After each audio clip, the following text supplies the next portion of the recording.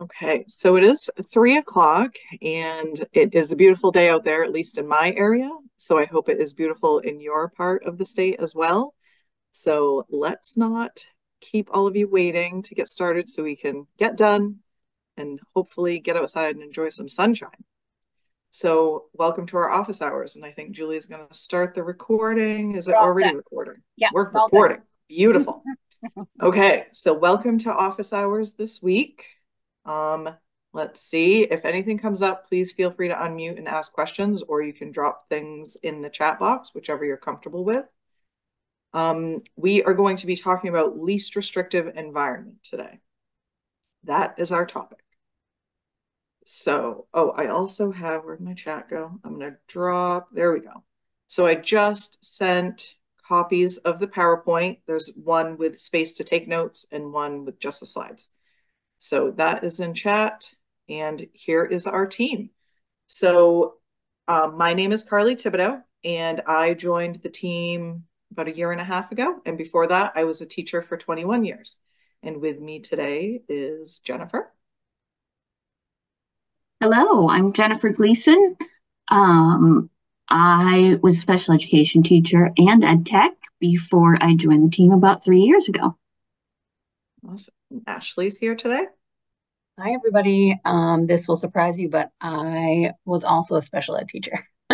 Um, I joined the team about 8 months ago, and and that's it. Yep, I did my things in reverse today. Sorry, we've had a long day. Oh, don't worry, it gets better. And then we have Julie is with us also. Hi, I'm Julie Pelletier. I'm the admin support for the monitoring team.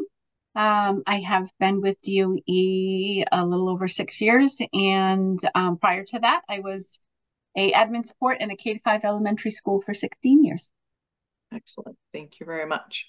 All right. And Colette Sullivan is our federal programs coordinator. And she just, if you were on earlier, she was here and then she jumped off. She's going to be working on some other things while we go through least restrictive environment today. And if you want to, feel free to drop your name and your role in chat. We love to know who joins us during our trainings. So you can feel free to do that as we get going. All right, so we're going to jump right in today talking about least restrictive environment. And so that's section 8 of the IEP.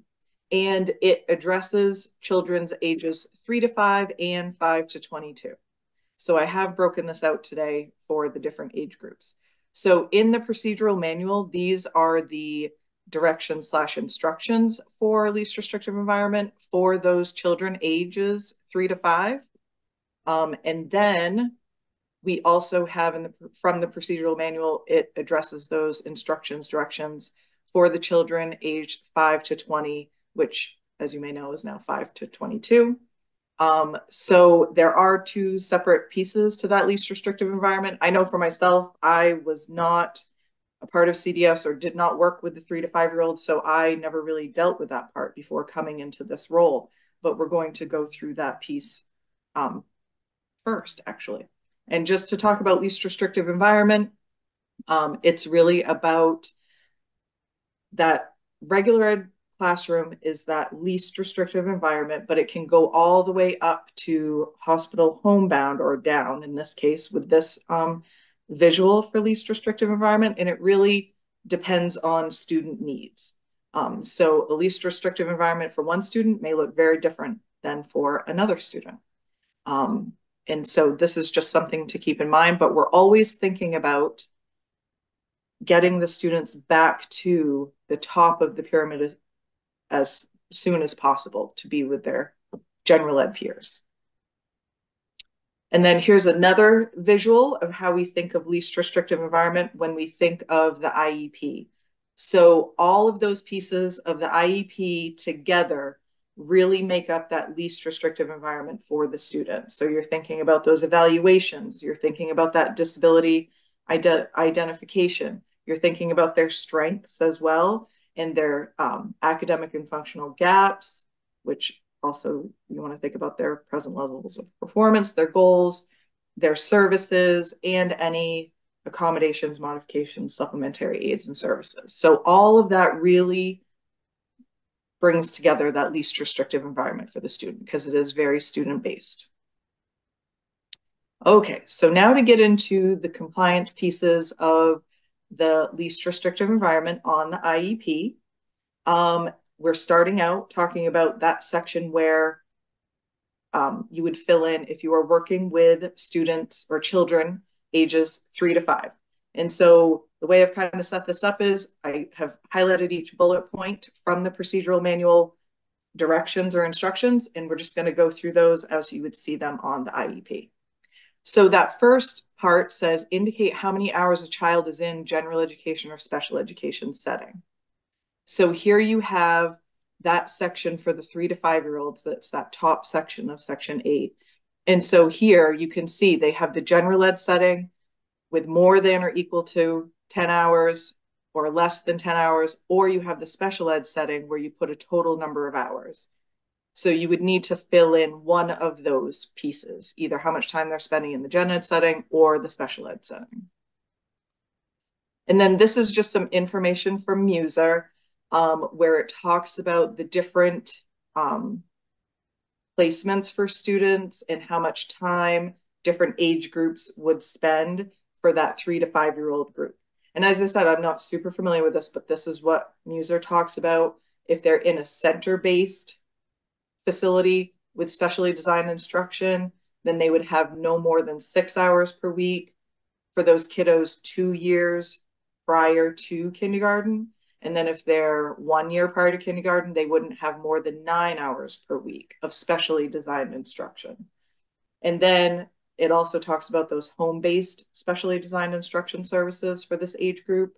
There would be no more than 5 hours per week for those children ages 3 to 5.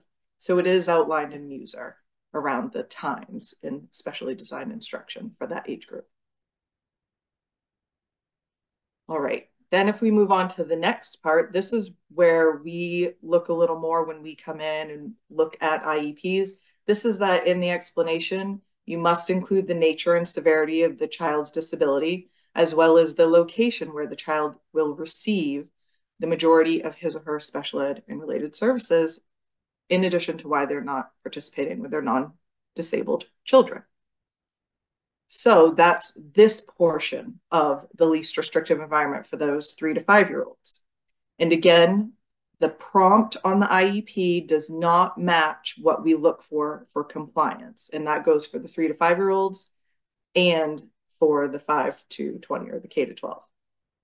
So this comes directly from IDEA and Muser, where they talk about this highlighted red section about this is where we want to discuss or state the removal of students with disabilities from the regular ed environment shall only occur when the nature or severity of the disability is such that they cannot be in regular classes with their non-disabled peers.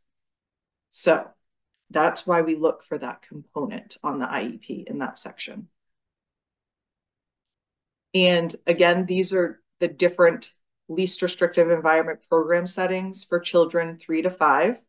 And again, this comes from Muser.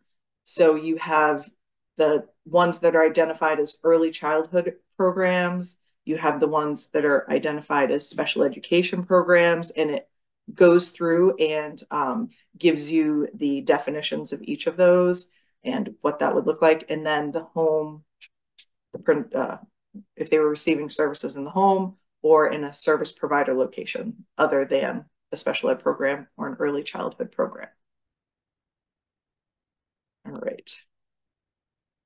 And then the last piece for the least restrictive environment for the 3 to 5-year-olds is referencing the following decision tree for additional information. So this can be found in the procedural manual. It's probably really small for you all to see the wording, but it is in the procedural manual if you want to take a look at it on page 36 if you're working with this age group. And this just talks about the different locations for least restrictive environment. Okay, so before I jump into the quiz, I forgot to do a little slide for chat box check-in, but we may as well check in. Are there any questions about that part of least restrictive environment for the 3 to 5-year-olds? There's nothing in the chat box yet, Carly. Okay, excellent. I probably talked really fast. As you may have gathered from Ashley's comment, we were on the road today, so we've been busy, and so I'm trying to reacclimate to this, and it's just a little, it's sometimes hard to do at the end of the workday, as I'm sure all of you can relate. Okay, well, I'm going to move on with a little quiz. Feel free to drop your answers in the chat box as we go through this. We're going to take a look at the least restrictive environment statement for a 3 to 5-year-old. And this is not compliant. So this says Paige will receive special education services. Oh, and there's a typo. Services, 3 hours per week to address her academic and social skills deficits. So what's wrong? Oh, I went too fast. Sorry about that. What's wrong with that? I'm going to go back. Pretend you didn't see that. What's wrong with this? I thought I had a slide where it didn't show that, but I guess I had another typo. Okay, so somebody did drop in missing nature and severity. Yes, exactly. That's what we look for, even though it doesn't say that on the IEP prompt. So it does not address the nature and severity of the disability. And it also restates the service grid, which you don't need to do. The services are already in the service grid. No need to say them in the least restrictive environment statement. Also, if you notice to the left, that box where it has the general ed setting and special ed setting, there's nothing filled in there. So remember to fill one of those in, either how much time they're spending in general ed or how much time they're spending in special ed. So instead, it may look something like this. We've checked off the box that they're going to spend less than 10 hours in the gen ed setting, and Paige's disability of autism and accompanying deficits in academics and social skills are to such a degree that she requires specially designed instruction in the special ed setting to access her programming. So that addresses her nature and severity of her disability. Okay, we have one more, and I won't skip ahead to the answers this time. I'll keep it here. So this one is not compliant. So if you know, how come this one is not compliant? Gracie will receive specially designed instruction 30 minutes a day for ELA and math readiness skills.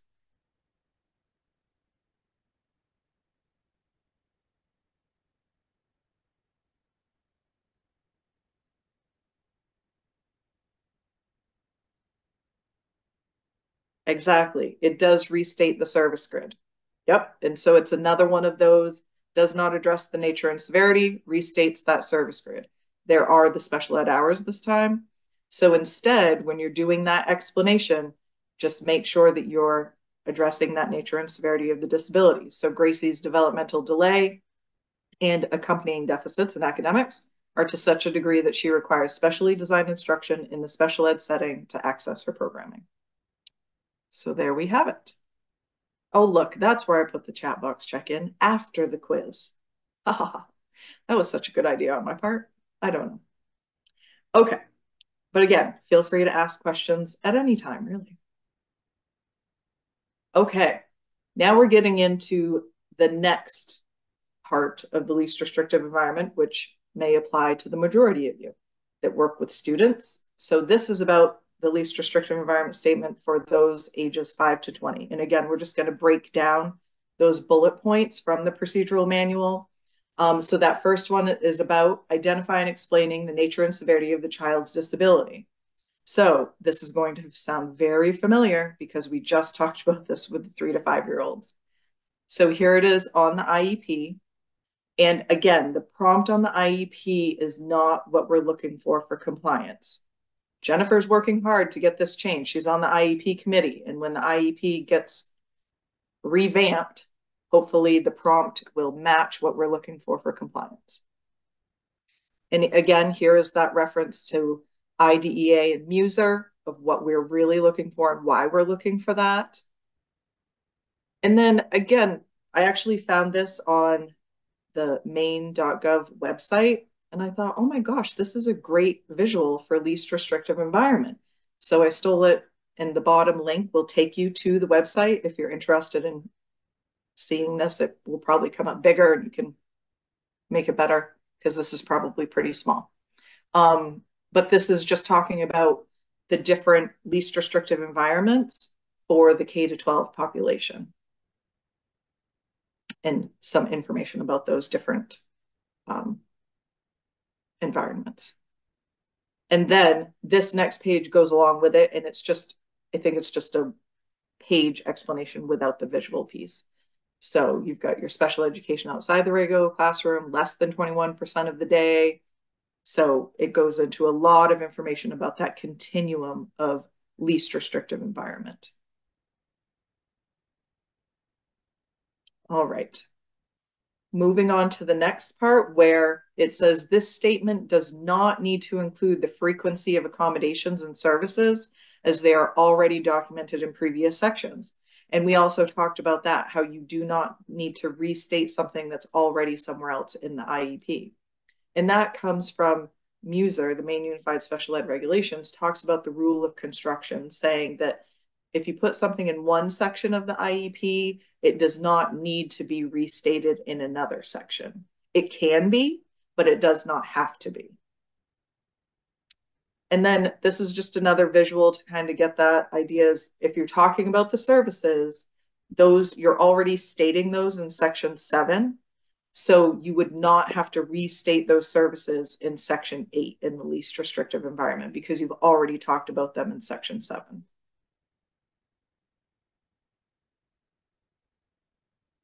And then the last two kind of go together when you're filling in that little percentage part of the least restrictive environment.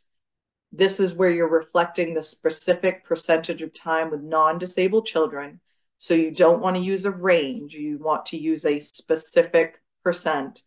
And NA is not acceptable. You do have to fill in a percent here. And this is based on their time within the classroom with their non-disabled peers. And this is the part on the IEP where you would put that. So when you're thinking about that percentage piece, you really want to think about the student's access to the general ed instruction. So if you have a student in the classroom and they're being pulled to the back of the room and they're working on a completely different skill or a different subset of skills than what their peers are working on and learning, even though they're within the general ed setting, this really is not part of that least restrictive environment percentage because they're working on something completely different. However, if they are in the classroom and they're being pulled and they're working on a subset of skills of what everyone else is working on, and they're within the general ed setting, this is part of that least restrictive environment, that LRE percentage. So when you're thinking about that percentage, you want to think about when they're in the gen ed setting, are they receiving the same access to the gen ed curriculum as their peers? So that's what you want to think about when you're generating that percentage for the LRE. All right, and I'm sure I did this backwards too because I can see the quiz slide come up. So I'm just going to pretend that there's a chat box check-in or questions. And I think that I saw some pop up in chat. So Erin Fraser recently shared in a special ed directors meeting that LRE is not just about the physical location of the child, but also the content that the student is receiving. So if a student maintain mainstream classroom, but working on content that is below grade level, that is not least restrictive environment. How does that impact the LRE statement? I would say that the LRE statement is still going to be the same because you're talking about where the student is receiving their services, and then due to the nature and severity of their disability, it is just going to, you should think about how to calculate that into the percentage. That's where it would affect that, not necessarily the statement. Oh, and did Jennifer already say that? I'm sorry. I totally should have read down a little bit further. Jennifer, why didn't you stop? I love it when we have the same answer, Carly. Well, good thing, because I would have been like, oh no, just kidding. Don't listen to me. Okay. So should I answer this other one? You would not want to reference that they are with gen ed peers but working on different content. I would think that that would be addressed through the goals So you wouldn't necessarily need to state that in the LRE statement, because your goals should be reflective of what you're working on, either in the gen ed setting or in the regular ed setting, I mean, in the special ed setting, depending. So I think there's no need to reference that in the LRE statement. You're welcome. Great questions, by the way. We love questions and interaction, so this is great. Okay, so we'll jump into the quiz. Feel free to keep asking questions if they come up. So here we go. This one is, we have 33%, and then we have that Lisa attends all specials as well as lunch and recess with her peers, but receives specially designed instruction 18 hours a week and speech and language therapy 2 hours a week. So why is this not compliant? Right, no need to explain the times. We already did that in the service grid, or in the nature and severity. You got it. Excellent. That's what it says. Does not address the nature and severity, restates the service grade. Thank you. Very good. So here is an example of how it might look instead. Lisa's autism disability and accompanying deficits in academics, executive function, and social skills are such that she requires specially designed instruction in the special ed setting to access her programming. And we have one more. So what would be wrong with this one? Excuse me, Walter's specific learning disability is such that he receives 5 hours a week of specially designed instruction in the gen ed classroom. Right, it restates the services. And this kind of one, this one kind of has a trick to it, because it also, the percentage should be 100%, because in the statement, he's receiving all of his services in the gen ed classroom. So his LRE with peers would be 100%. So instead, it might look something like this. Walter's specific learning disability is such that he requires specially designed instruction in the gen ed setting. And there's my questions slide. Any questions? Okay. So you can see what we look for when we're looking for compliance. We're just looking for that nature and severity of the disability is stated and where they're receiving their services, what setting. So we have some resources. The procedural manual, which, like I said, those instructions, directions for this section came from there, and we just kind of went over each of those pieces. And it has all of those other special ed forms as well, and all the other pieces of the IEP. Very useful tool. Then we have the Maine Unified Special Ed Regulations, or MUSER, has all of the regulations for special education. Not as user-friendly as a procedural manual, but still very useful.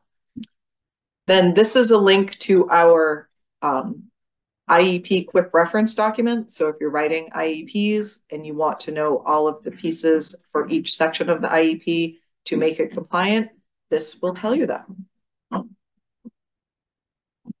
And then some other links, our professional development calendar for our PD that will be going on until the end of May. And then we have the links to the recordings and PowerPoints of trainings that have already happened. And then just some other special ed resources. Then this is our professional development for the 23-24 year when we started in September. The links will take you to the recordings if they're available on our website. The other ones just are not on our website yet, but they will be. And when they are, we'll update this. And then these are the registration links for the upcoming ones left until the end of May. And we ask you to share with your gen ed teachers one that's coming up in April about special ed law for gen ed teachers. It's going to be very basic, Jennifer tells us. It's just going to go into the, keep it real simple about why general ed teachers should be doing these things or need to do these things based on the law. And then we also have some PD that we'd love for you to share with your related service providers. We always are encouraging them to join us, but these would be the most pertinent ones for them to come to: writing measurable functional goals and avoiding outcomes, which, just kidding, we've already done that one. And it will be on the website as a recording very soon. We did that in February. But we have one coming up in May about consultation and related service goals. So let them know about that. And this is our feedback and contact hour form. And I am going to multitask, hopefully. There we go. And drop the link in the chat. And so you can complete this. We do appreciate the feedback. We use the feedback that you give us from all of our trainings. We look it over and adjust our PD based on that as much as we can. And you can ask for a contact hour for today, which reminds me, I think I forgot to add today's training to the form. So yeah, I'll go in and add that. But if you try to do it right now, today's date probably will not be on there. And I cannot multitask and do that right this second because that'll be hard to do. This is another slide about the Maine Department of Education and our different ways that you can find us online. And we thank you very much for joining us today for Least Restrictive Environment. If you ever need to get in touch with us, this is the best way to do it, by email. We work really hard to get back to you within a day or so. When we're traveling, it's a little bit harder, but we try our best. So yes, thank you all for joining us this afternoon.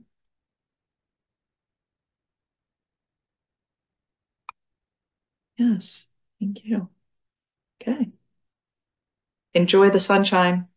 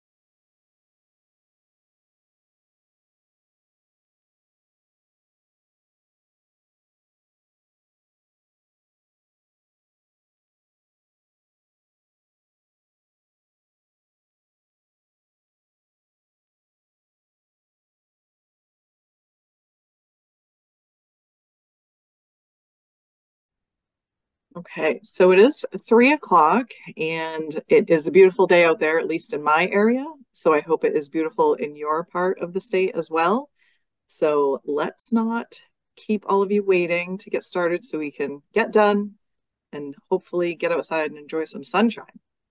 So welcome to our office hours. And I think Julie's going to start the recording. Is it already recording? Yeah, we're recording. Beautiful. Okay, so welcome to office hours this week. Let's see. If anything comes up, please feel free to unmute and ask questions, or you can drop things in the chat box, whichever you're comfortable with. We are going to be talking about least restrictive environment today. That is our topic. So, oh, I also have, where'd my chat go? I'm going to drop, there we go. So I just sent copies of the PowerPoint. There's one with space to take notes and one with just the slides. So that is in chat. And here is our team. So my name is Carly Thibodeau, and I joined the team about 1.5 years ago. And before that, I was a teacher for 21 years. And with me today is Jennifer. Hello, I'm Jennifer Gleason. I was a special education teacher and ed tech before I joined the team about 3 years ago. Awesome. Ashley's here today. Hi, everybody. This will surprise you, but I was also a special ed teacher. I joined the team about 8 months ago, and that's it. Yep, I did my things in reverse today. Sorry, we've had a long day. Oh, don't worry, it gets better. And then we have Julie is with us also. Hi, I'm Julie Pelletier. I'm the admin support for the monitoring team. I have been with DOE a little over 6 years, and prior to that, I was a admin support in a K-5 elementary school for 16 years. Excellent. Thank you very much. All right, and Colette Sullivan is our federal programs coordinator.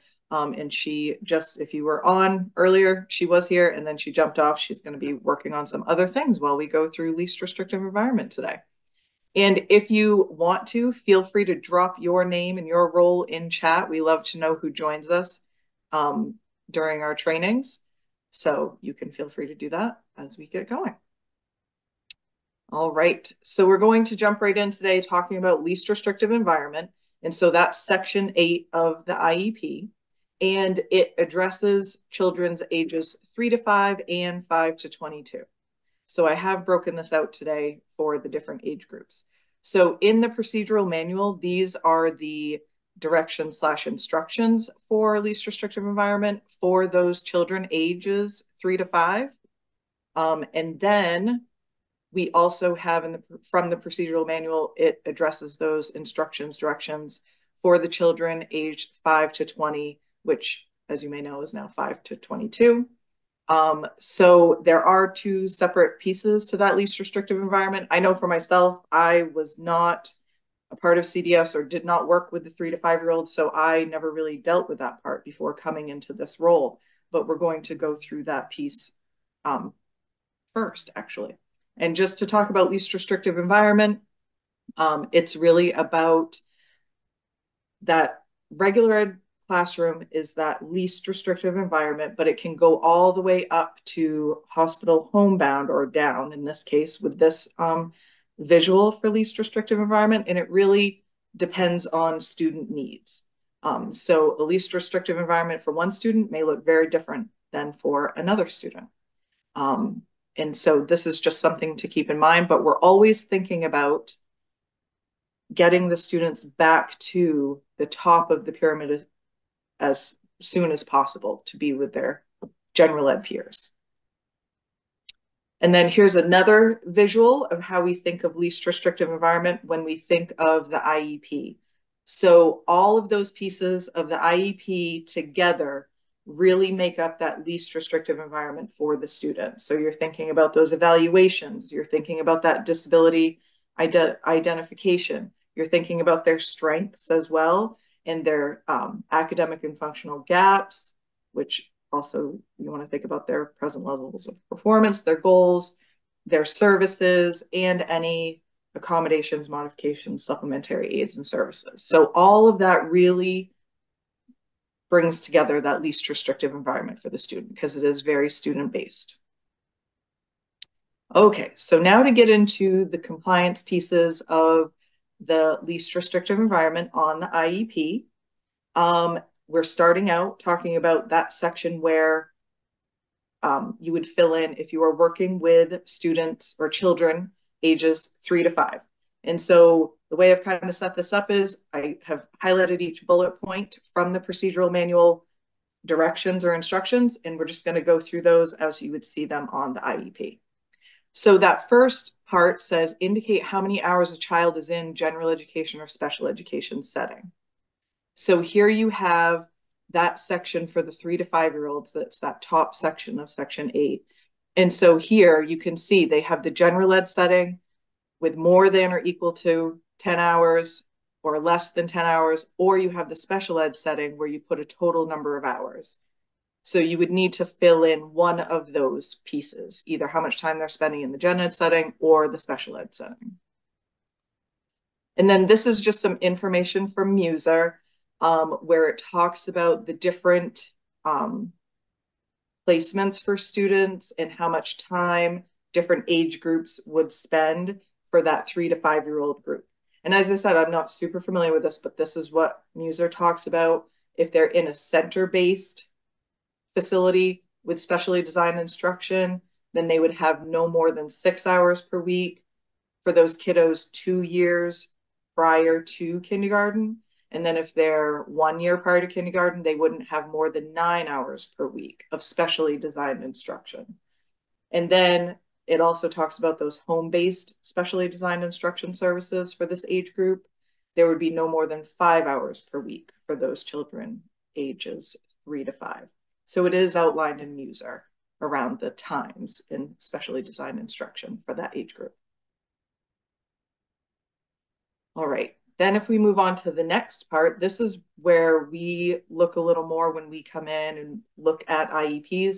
This is that in the explanation, you must include the nature and severity of the child's disability, as well as the location where the child will receive the majority of his or her special ed and related services, in addition to why they're not participating with their non-disabled children. So that's this portion of the least restrictive environment for those 3 to 5-year-olds. And again, the prompt on the IEP does not match what we look for compliance. And that goes for the 3 to 5-year-olds and for the 5 to 20 or the K to 12. So this comes directly from IDEA and Muser, where they talk about this highlighted red section about this is where we want to discuss or state the removal of students with disabilities from the regular ed environment shall only occur when the nature or severity of the disability is such that they cannot be in regular classes with their non-disabled peers. So that's why we look for that component on the IEP in that section. And again, these are the different least restrictive environment program settings for children 3 to 5. And again, this comes from Muser.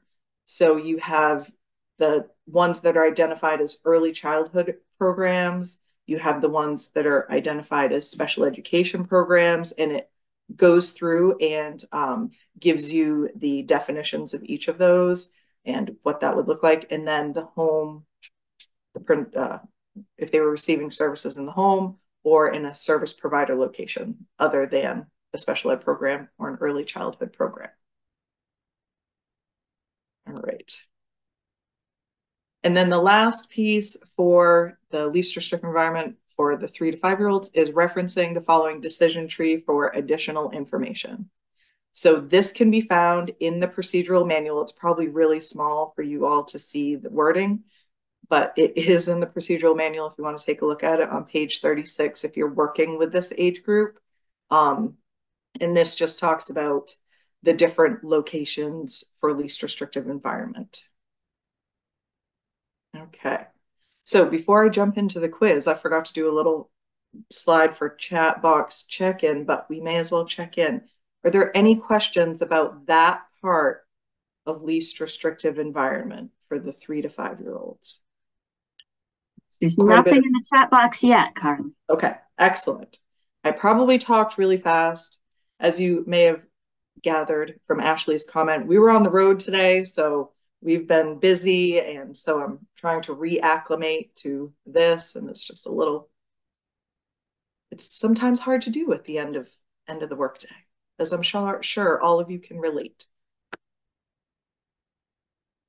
Okay, well, I'm going to move on with a little quiz. Feel free to drop your answers in the chat box as we go through this. We're going to take a look at the least restrictive environment statement for a 3 to 5 year old. And this is not compliant. So this says Paige will receive special education services. Oh, and there's a typo. Services, 3 hours per week to address her academic and social skills deficits. So what's wrong? Oh, I went too fast. Sorry about that. What's wrong with that? I'm going to go back. Pretend you didn't see that. What's wrong with this? I thought I had a slide where it didn't show that, but I guess I had another typo. Okay, so somebody did drop in missing nature and severity. Yes, exactly. That's what we look for, even though it doesn't say that on the IEP prompt. So it does not address the nature and severity of the disability. And it also restates the service grid, which you don't need to do. The services are already in the service grid. No need to say them in the least restrictive environment statement. Also, if you notice to the left, that box where it has the general ed setting and special ed setting, there's nothing filled in there. So remember to fill one of those in, either how much time they're spending in general ed or how much time they're spending in special ed.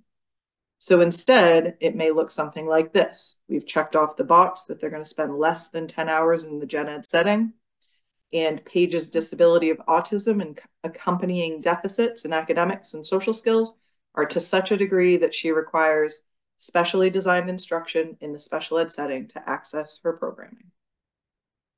So that addresses her nature and severity of her disability. Okay, we have one more, and I won't skip ahead to the answers this time. I'll keep it here. So this one is not compliant. So if you know, how come this one is not compliant? Gracie will receive specially designed instruction 30 minutes a day for ELA and math readiness skills.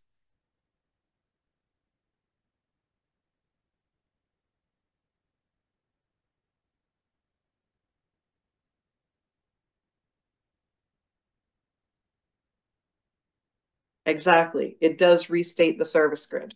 Yep. And so it's another one of those, does not address the nature and severity, restates that service grid. There are the special ed hours this time. So instead, when you're doing that explanation, just make sure that you're addressing that nature and severity of the disability. So Gracie's developmental delay and accompanying deficits in academics are to such a degree that she requires specially designed instruction in the special ed setting to access her programming. So there we have it. Oh, look, that's where I put the chat box check-in after the quiz. That was such a good idea on my part. I don't know. Okay. But again, feel free to ask questions at any time, really. Okay. Now we're getting into the next part of the least restrictive environment, which may apply to the majority of you that work with students. So this is about the least restrictive environment statement for those ages 5 to 20. And again, we're just going to break down those bullet points from the procedural manual. So that first one is about identifying and explaining the nature and severity of the child's disability. So this is going to sound very familiar because we just talked about this with the 3 to 5 year olds. So here it is on the IEP. And again, the prompt on the IEP is not what we're looking for compliance. Jennifer's working hard to get this changed. She's on the IEP committee. And when the IEP gets revamped, hopefully the prompt will match what we're looking for compliance. And again, here is that reference to IDEA and Muser of what we're really looking for and why we're looking for that. And then again, I actually found this on the Maine.gov website. And I thought, oh my gosh, this is a great visual for least restrictive environment. So I stole it, and the bottom link will take you to the website. If you're interested in seeing this, it will probably come up bigger and you can make it better because this is probably pretty small. But this is just talking about the different least restrictive environments for the K-12 population and some information about those different environments. And then this next page goes along with it, and it's just, I think it's just a page explanation without the visual piece. So you've got your special education outside the regular classroom, less than 21% of the day. So it goes into a lot of information about that continuum of least restrictive environment. All right. Moving on to the next part where it says this statement does not need to include the frequency of accommodations and services as they are already documented in previous sections. And we also talked about that, how you do not need to restate something that's already somewhere else in the IEP. And that comes from MUSER, the Maine Unified Special Ed Regulations, talks about the rule of construction, saying that if you put something in one section of the IEP, it does not need to be restated in another section. It can be, but it does not have to be. And then this is just another visual to kind of get that idea is if you're talking about the services, those you're already stating those in section 7. So you would not have to restate those services in section 8 in the least restrictive environment because you've already talked about them in section 7.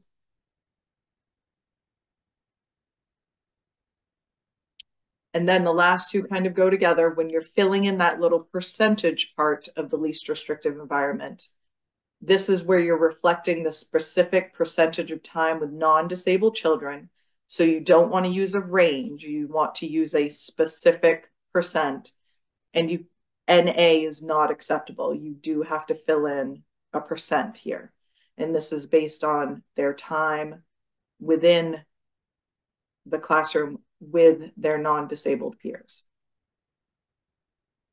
And this is the part on the IEP where you would put that. So when you're thinking about that percentage piece, you really want to think about the student's access to the general ed instruction. So if you have a student in the classroom and they're being pulled to the back of the room and they're working on a completely different skill or a different subset of skills than what their peers are working on and learning, even though they're within the general ed setting, this really is not part of that least restrictive environment percentage because they're working on something completely different. However, if they are in the classroom and they're being pulled and they're working on a subset of skills of what everyone else is working on, and they're within the general ed setting, this is part of that least restrictive environment, that LRE percentage. So when you're thinking about that percentage, you want to think about when they're in the gen ed setting, are they receiving the same access to the gen ed curriculum as their peers? So that's what you want to think about when you're generating that percentage for the LRE. All right, and I'm sure I did this backwards too because I can see the quiz slide come up. So I'm just gonna pretend that there's a chat box check in or questions. And I think that I saw some pop up in chat.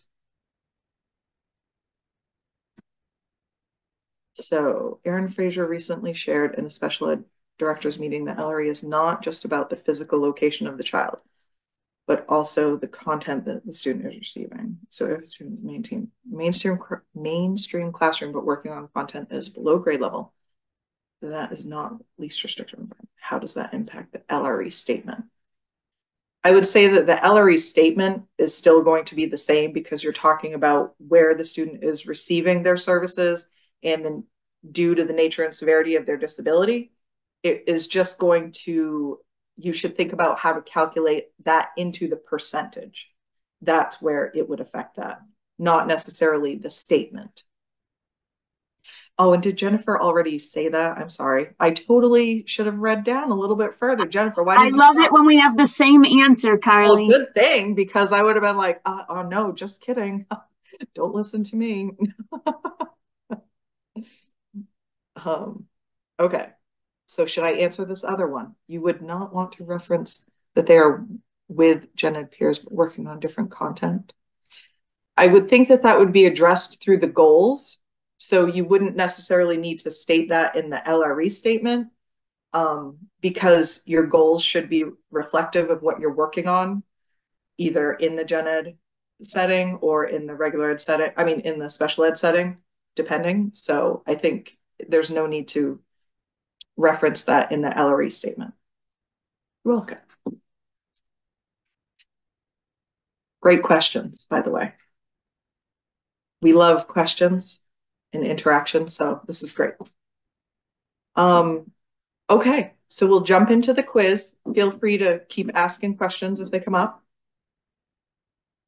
So here we go. This one is, we have 33%, and then we have that Lisa attends all specials as well as lunch and recess with her peers, but receives specially designed instruction 18 hours a week and speech and language therapy 2 hours a week. So why is this not compliant? Right, no need to explain the times. We already did that in the service grid, or hopefully in the nature and severity. You got it, excellent. That's what it says.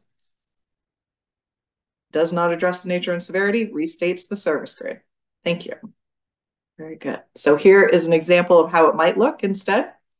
Lisa's autism disability and accompanying deficits in academics, executive function, and social skills are such that she requires specially designed instruction in the special ed setting to access her programming. And we have one more. So what would be wrong with this one? Excuse me, Walter's specific learning disability is such that he receives 5 hours a week of specially designed instruction in the gen ed classroom. Right, it restates the services. And this kind of one, this one kind of has a trick to it, because it also, the percentage should be 100%, because in the statement, he's receiving all of his services in the gen ed classroom. So his LRE with peers would be 100%. So instead, it might look something like this. Walter's specific learning disability is such that he requires specially designed instruction in the gen ed setting. And there's my questions slide. Any questions?